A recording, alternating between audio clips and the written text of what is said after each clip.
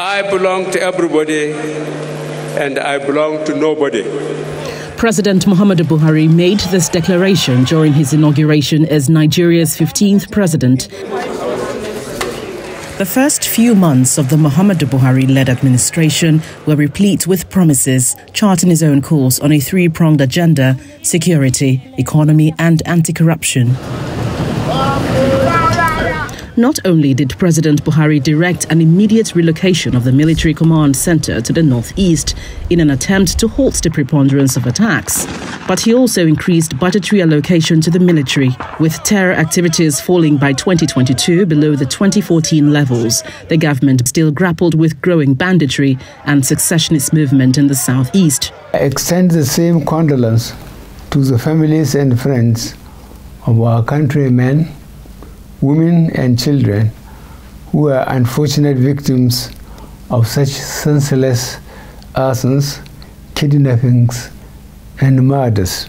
The progress or lack of progress thereof was no deterrence, as the administration also embarked on a national infrastructure revival drive as part of efforts to get the economy running. It's clear, the evidence is there that a lot of effort is being put in by the government. So if you're going to rate them there, you have to rate them much better, that there has been progress in that area. So really, at the end of the day, you're going to have to look in different dimensions as to how the administration has done. I think overall, it is still a tepid performance. Funding for the Ministry of Works and Housing also increased from 18 billion naira in 2015 to 216 billion naira by 2023. The idea was erected on the quest to unlock the economy and encourage investment in the country. But he failed to stop the debts from piling from 12.6 trillion naira to over 80 trillion naira, and an unwelcome milestone of a historic inflation. If you borrow and invest properly, and there is a way of those ports paying for themselves, because they do have the capacity. If those funds that were borrowed to develop them are not captured into private pockets, or most of them are captured into private pockets. So the idea is like every other idea. I will not judge at the level of ideas or their contribution. Still too early and it's ongoing. We still have the Lekki port and the rest of them. By 2017, the president's health deteriorated, necessitating a lengthy medical vacation lasting a record 152 days.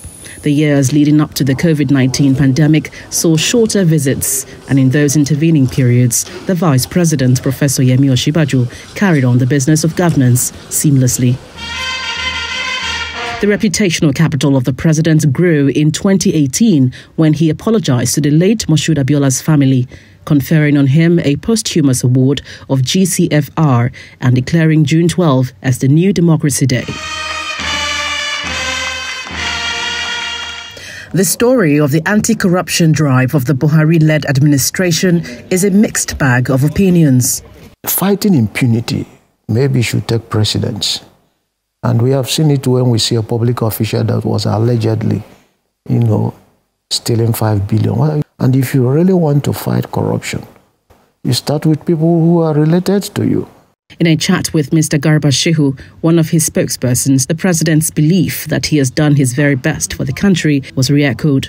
Well, go and look at the space. Buhari has licensed far more private universities in the country than anyone had ever done, had ever dreamed of. My own sense is that we as Nigerians, we don't like our leaders. There will be love at first sight. There will be honeymoon period. When they come in, the honeymoon doesn't last a year.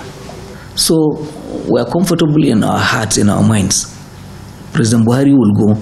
Nigerians will yearn for him. Some of the landmark reforms include the passage of the Petroleum Industry Act in 2021, the 2022 Electoral Amendment Act, the 2019 Police Trust Fund Act, and the Not Too Young to Run Bill 2018, among others. Analysts, however, maintain more can be done. For example, the change in the new Naira notes that we issued, it just set everything back to zero for most industries. And they're finding they're having to crawl out of difficult positions that they got into as a result of a poorly managed process. On May 29, 2023, Senator Bola Tinubu will be taking the oath of office, and there will be significant attention and expectations on how he accelerates actions to address the lingering challenges, hopefully aiming to outpace his predecessors. From the presidential villa, Gloria Umezuke, Channels Television News.